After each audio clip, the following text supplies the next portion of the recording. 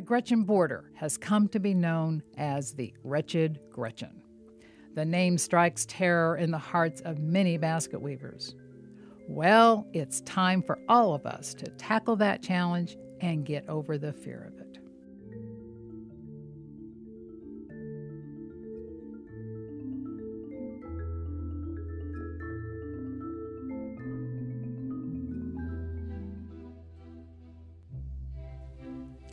There's a mantra in the basket weaving community. We must try everything basket related at least once.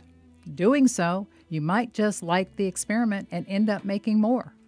Or it could result in something a weaving friend of mine calls an only child. I have a number of those only children in my house.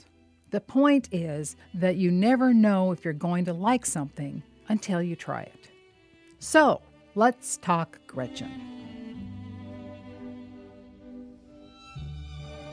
As a side note, this video is designed for basket weavers who have mastered basic basket weaving techniques.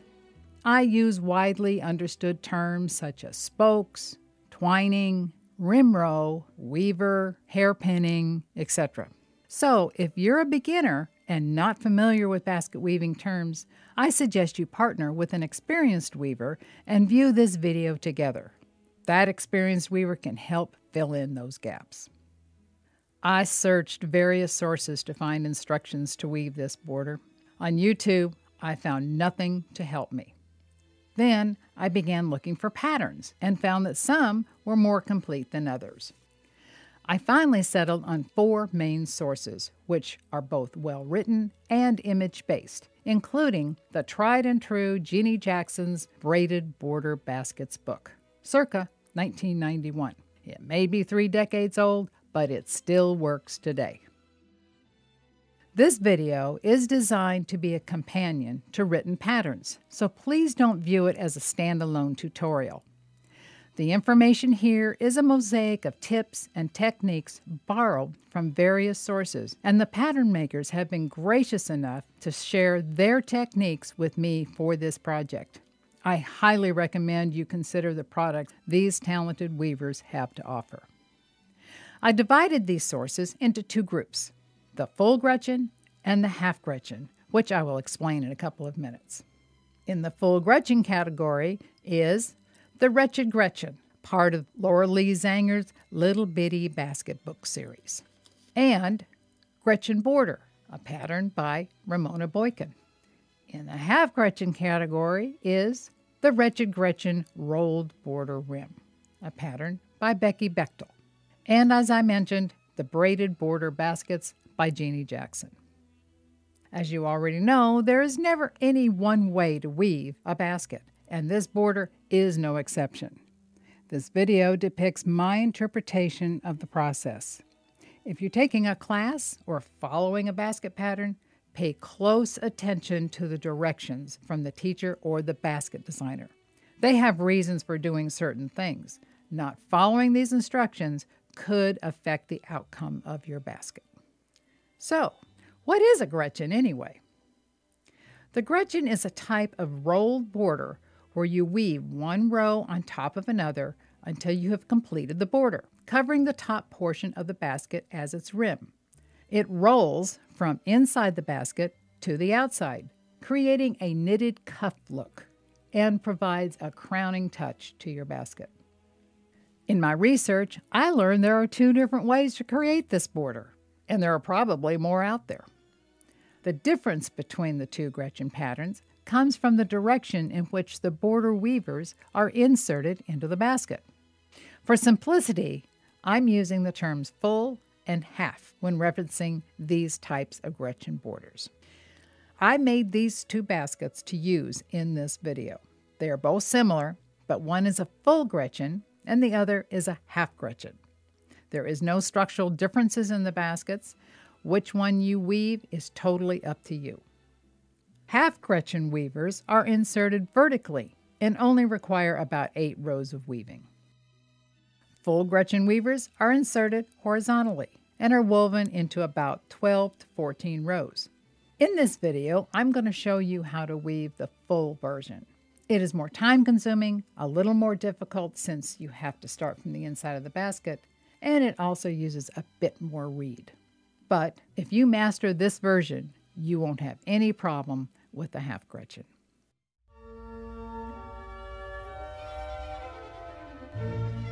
Before we start weaving, here are some helpful hints I've picked up while doing research and weaving this notorious border. Weave a basket that is rounded in shape and is at least 8 inches in diameter. The size will be easier to work with, allowing you to see what you are doing. You want between 1/2 and 3/4 inches between the spokes at the top of the basket. Cover the outside of your basket with plastic before starting. Since everything needs to stay wet, the plastic helps prevent color from transferring from the reed to the basket while weaving. A disposable shower cap works well. Put a towel inside the basket to protect the base. You'll need to constantly spray the reed. An overly saturated base, even a sealed wooden base, will mildew and turn black overnight if not protected while weaving. Weave a border with 2 different colors for your first attempt. It helps to make sure you pick up the correct weavers and you can more easily see when you make an error. Cut your weavers anywhere from 52 to 60 inches each. However, if you're using a pattern, follow the instructions from the designer. Soak your weavers thoroughly. You want them wet to the core. About 15 minutes will do it. Keep your weavers damp. Spray the entire length of the weavers at the beginning of each row. Ensure your basket has an even number of spokes if you are weaving a 2-color border. If you're weaving a solid color, the number of spokes is not critical. Tag your first 2 weavers on every row as you weave. I use twist ties. These make it easier to find your starting point when ending your row. Curve your weavers as you weave. Sharply bending them against the basket could cause them to break. Speaking of broken weavers, you can replace one that breaks by just inserting a new one alongside the broken one. It is simple, and I will demonstrate how to do this as we weave. Weave the border in one sitting, if possible. If you have to take a short break, clip the next 4 weavers together, or wait until you finish that row. Cover your fingers with waterproof tape. This helps protect your cuticles from being injured and prevents bleeding as you weave. I cover my left thumb and 2 forefingers with waterproof bandage tape. Limit distractions around you while weaving. It only takes looking up once to lose your place. This border takes a lot of concentration for first-time Gretchen weavers. What will you need to weave this border? Number 2 or number 3 round reed, number 2 for smaller baskets, and number 3 for larger ones. A pair of basket shears, a fid, awl, packing tool, or lash saver, a pair of needle nose pliers, clips of various sizes, spray bottle with lots of water, towels, and a shower cap or plastic wrap. With that, let's start weaving.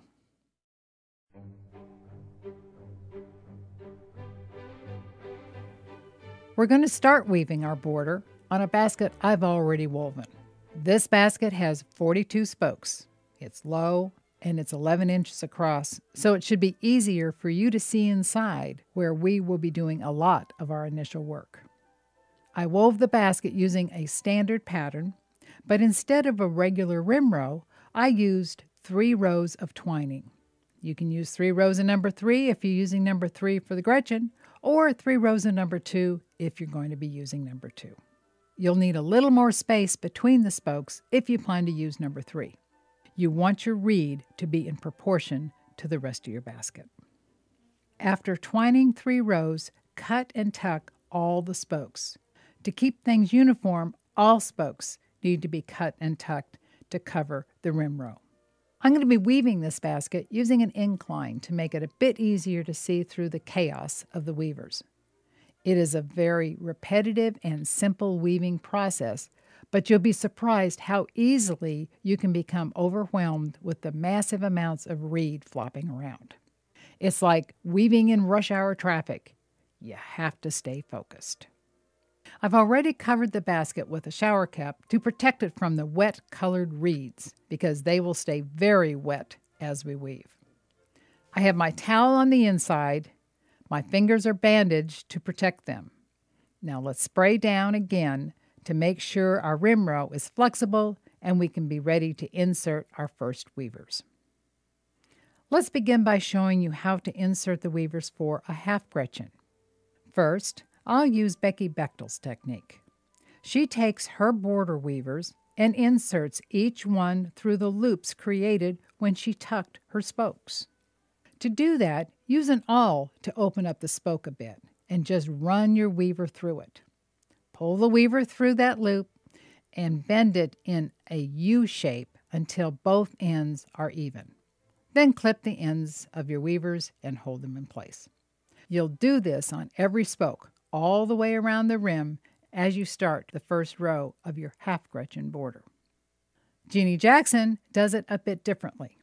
Her technique is to hairpin each weaver through the twining of the rim row as it passes over the spoke. To do that, take your fid or lash saver and slide it along the spoke under the twining of the rim row. Then feed the border weaver through your fid. That done, we move to the next spoke and insert the other end of your weaver in the same way. This is similar to the technique used for a braided border. Leaving your fid in place, we run our second weaver through it as well. Since we're moving to the right, we'll slide this one to the right of the weaver already in the fid. Now we move to the next spoke. Insert the fid and slide the other end of the second weaver through the valley. They can be a bit stubborn if the fid isn't inserted deeply enough. With the weavers in place, we even the ends, making sure to pull them up until they are nice and tight against the rim row. We'll do this all the way around the basket. Using Becky's technique, you can weave leaning the weaver slightly to the inside of the basket to help cover the tops of your spokes. Jeannie's technique holds the weavers vertical to the basket rim, so the top of the basket is a little more exposed. That is the beginnings of the half Gretchen border. By the way, these short weavers are only examples. The actual length will be much longer and dependent upon the pattern you are following.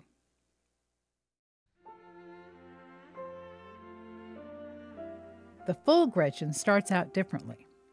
We hairpin the weavers horizontally, and you have two options for how to do that. The first option is to insert all of your weavers at the same time clockwise around the basket. That way, when you begin weaving counterclockwise, the weavers you need first are on top. The second method is to insert the weavers 6 or so at a time. The 6 at a time method is one I picked up from the Missouri Basket Weavers Guild webpage. It cuts down on the confusion created when the basket is full of loose weavers. This is a method I'll use here. This graphic depicts why the Insert 6 and Weave option could be beneficial. That little red circle represents our 11-inch basket. These lines represent all the weavers, each 30 inches long, and the confusing mess they make when they are stretched out over the basket. Again, there are 42 spokes on this basket. We're going to create this border with 2 colors to make it a bit easier to follow. So, I've already cut 21 smoke weavers and 21 natural weavers to complete our full Gretchen border. We'll start with the smoke weaver. Insert your fid between your spoke and below the 3 rows of twining. Next, insert one end of your smoke reed. Then we go to the other side of the spoke. Insert the fid and insert the other end of the weaver through the valley of the fid. Remove your fid, even up the ends of your smoke weaver, and pull it through to the inside of your basket, hairpinning it snugly around the spoke. We are going to insert these weavers counterclockwise. So insert the fid next to your smoke weaver, and then insert the end of a natural weaver. That done, move the fid to the right of that spoke and slide it between the spokes and then insert the other end of your weaver. Again, even up the ends and pull the weaver most of the way through. This time, I'm going to leave the fid in place and insert my next smoke weaver. Then I move to the other side of the spoke, insert my fid, and slide the other end of the smoke weaver through it. The next weaver is a natural, as is every other one. Natural, smoke, natural, smoke, natural, smoke.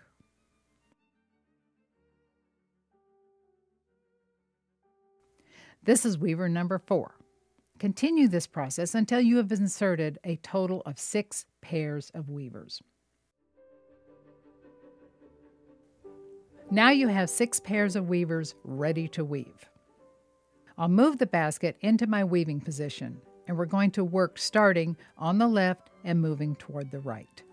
Since I'm right-handed, we'll weave counterclockwise, all the way around the basket.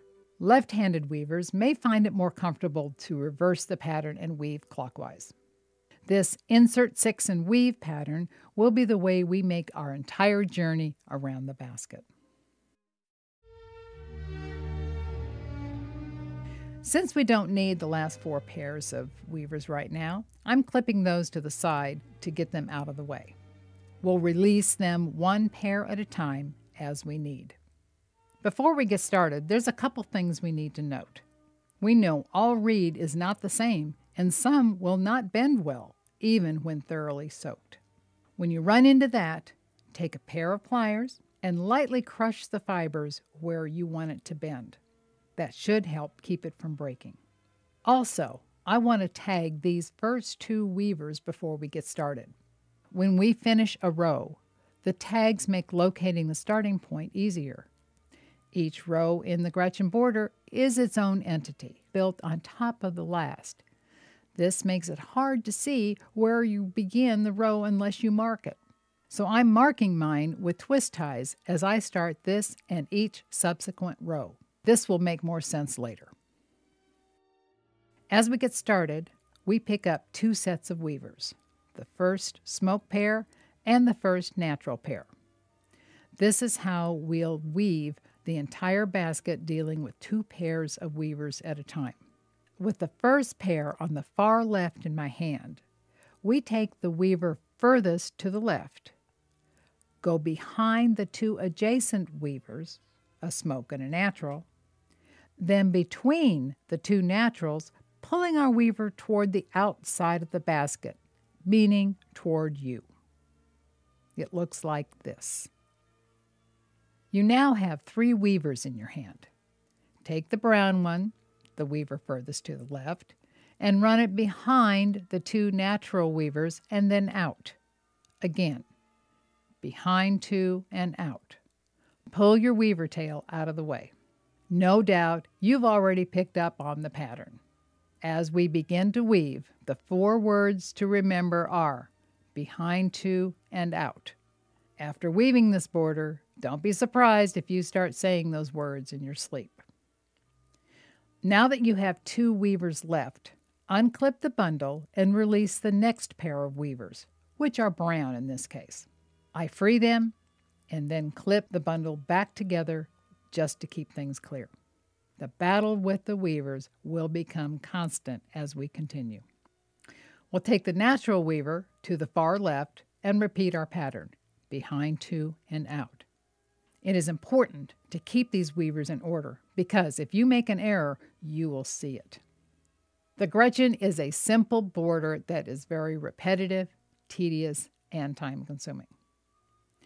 Pick up the next pair and you'll note, each time you pick up another set, you will always have 2 pairs of different colors in your hand. Behind 2 and out.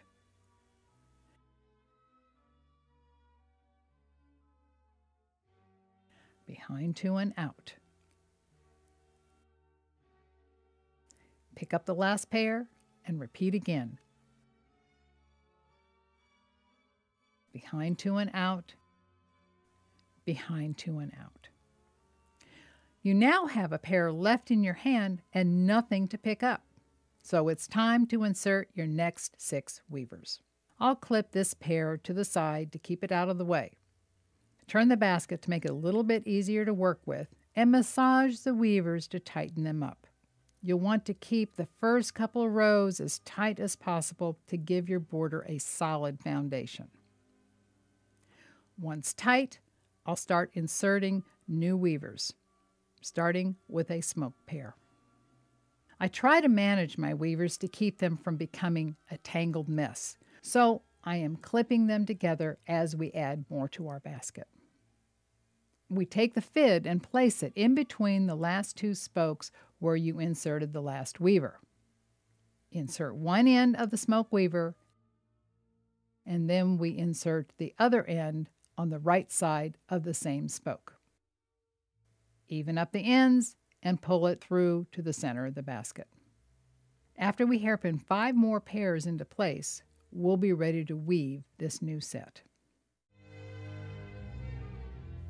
With the next 6 in place, pick up the adjacent smoke pair of weavers I just inserted.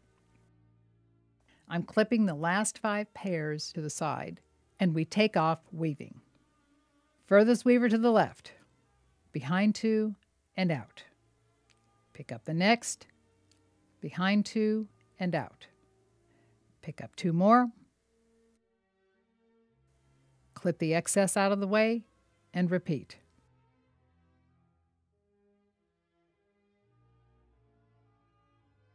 Behind 2 and out.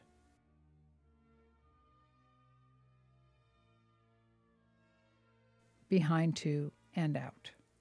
Continue this weaving pattern until you finish all of these. Once you get to the end of the series, insert 6 more and keep weaving, working your way counterclockwise all the way around the basket. You'll stop when you reach the 2 tagged weavers. We'll weave that last pair into those 2 weavers to finish the row. Right now, I've got about 15 minutes of weaving to get to that point.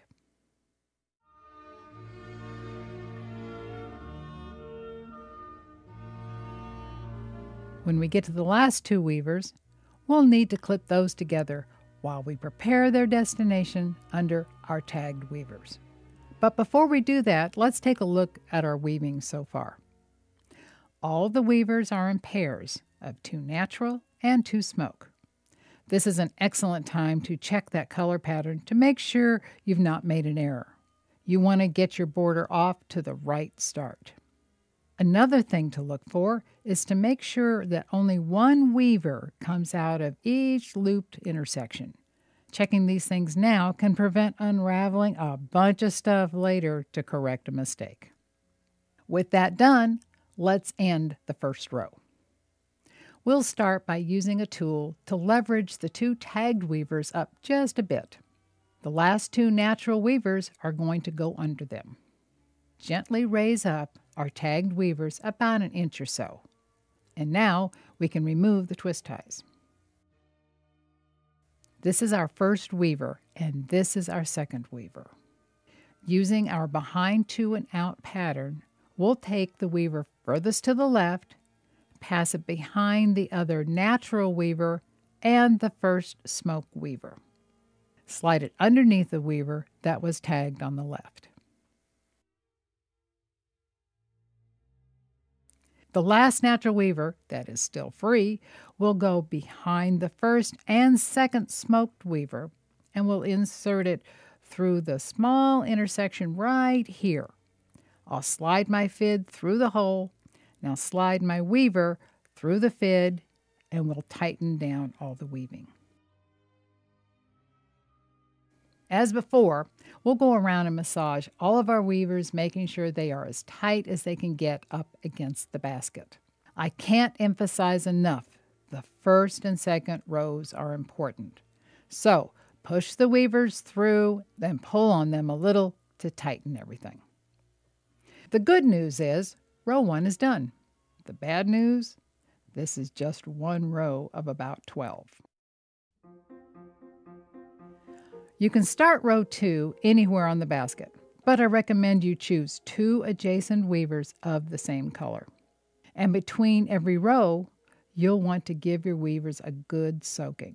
That moisture is key to keep the fibers flexible. Make sure you spritz your weavers all the way to the ends. After that, we pick up 2 weavers and we'll mark them as our first 2 so we can end this row as we did the first one. Once the tags are in place, we pick up 2 more weavers and take off as we did before. Weaver to the far left, behind 2 and out. Next, smoke weaver, behind 2 and out. Pick up the next pair and repeat our pattern, behind 2 and out. We'll keep weaving until we get back to our tags, and we'll do just as we did a minute ago, lifting up those tagged weavers and inserting our last 2 into the intersections.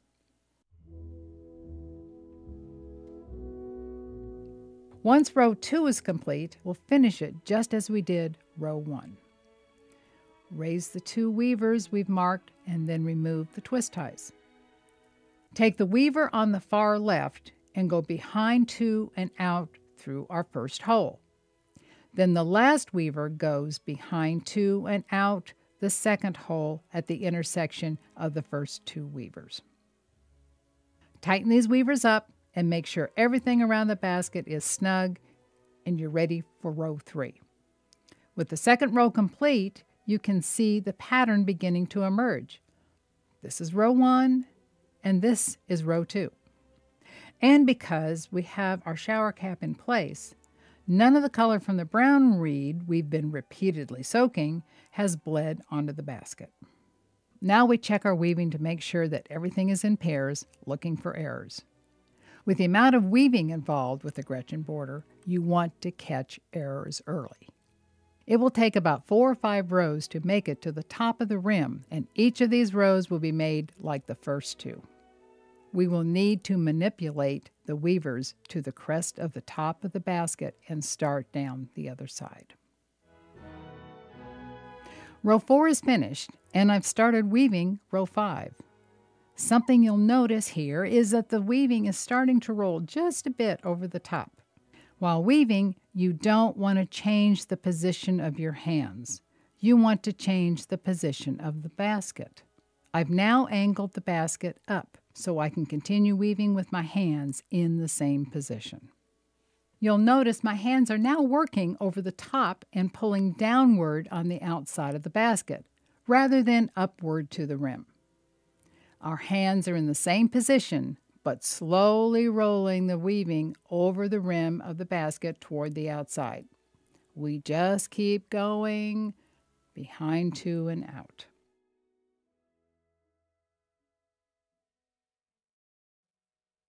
After row 6, the weaving has made a definite curve over the rim of the basket. This is about the time when, if you have a handle on your basket, you'll need to incorporate it. You've been weaving around it all along, using the handle as one of your spokes as you inserted the weavers. You'll weave to the inside of the handle for about 5, maybe 6 rows, depending on the handle, the size, and the basket. You'll know you are ready to begin going around the outside of the handle when you are snug up against the inside of it. You complete the next row by maneuvering to the outside of the handle and then weave as normal. Invariably, one of your weavers is going to break. To fix this problem, we'll use a weaver of the same color as the broken one and the length of the other weavers. I'll lift the rim just a bit and slide the new weaver as deep as possible to the inside of the rim next to the broken one. If it comes out on the other side, that's okay. We can trim that later. We'll leave the broken weaver in place and continue weaving with our replacement. The same weave pattern, behind 2 and out, ignoring the broken weaver protruding from the rim. Behind 2 and out. Pick up the next 2 weavers, behind 2 and out. Just leave the broken weaver in place. We'll cut that off after weaving a row or 2. That incorporates the new weaver, locking it into place. Remember, we'll change the angle of the basket rather than the position of your hands. By giving it a steep incline, we make sure we keep weaving down the outside of the basket. We'll keep weaving until we have about 5 rows down the outside, giving us 12 rows total. There will be 5 on the inside, 2 on the top, and 5 on the outside. Once you get the hang of behind 2 and out, I find it quicker to just pick up 1 weaver at a time rather than 2. It requires more concentration to make sure you don't make a mistake, but it speeds up the process. By the time I reach row 10, the basket is basically upside down. I just keep maneuvering the basket over to keep the weaving tight. Again, you can see why the shower cap comes in handy, as those wet weavers continue to slap against the side and bottom of the basket.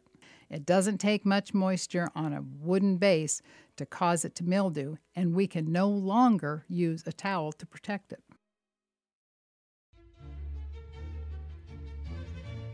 With 12 rows in place, you can see the twining in the rim row of the basket is covered both on the outside and the inside. We're going to let the basket dry overnight before removing the excess lengths of weavers. Let's go ahead and trim off that broken weaver we replaced and push the excess underneath. There's a huge amount of excess on the weavers, but I like having extra length to hang on to for leverage as I weave. I'm going to flip it over to dry, but leave the shower cap in place to protect the sides from the soaking wet weavers. To make sure the bottom doesn't mildew from the collecting dampness, we'll cut away the shower cap to let the basket and the base breathe. To make sure the weavers dry as flat as possible, I'll place some spoke weights on them to hold them flat to the table. That trains them into the direction we will need to be able to clip them off and hide the ends under the border. The next morning, our weavers are dry and ready to be trimmed. If you raise the edge of the border a bit, you can see underneath it. We're going to cut the weavers off so that they slide right up inside here. We'll cut them off 2 at a time. About a 1/2 inch is a good length to cut these weavers. Any longer, and they might work their way out from their hiding places. Any shorter, and they might unravel. Go to the next 2 and cut those. You can see they almost hide themselves. And we do that all the way around the basket. And this is our finished basket. Add a divided insert, and we are ready to party. Just in case you were worried, there was no reed wasted in the making of this video. You can take the excess trimmings and put those to use making small trivet ornaments. I've got directions for making those in my trivet video, which is also on my YouTube channel. As always, if you have any questions or if you'd like a copy of the pattern and graphics, which include all of the information contained in this video, please send me an email at the address on the screen, and I'll be glad to share them with you. And feel free to send me a picture of your handiwork. I enjoy seeing the work of others. We do these videos simply because I enjoy both sharing and learning. I hope this one helps you tame the Wretched Gretchen.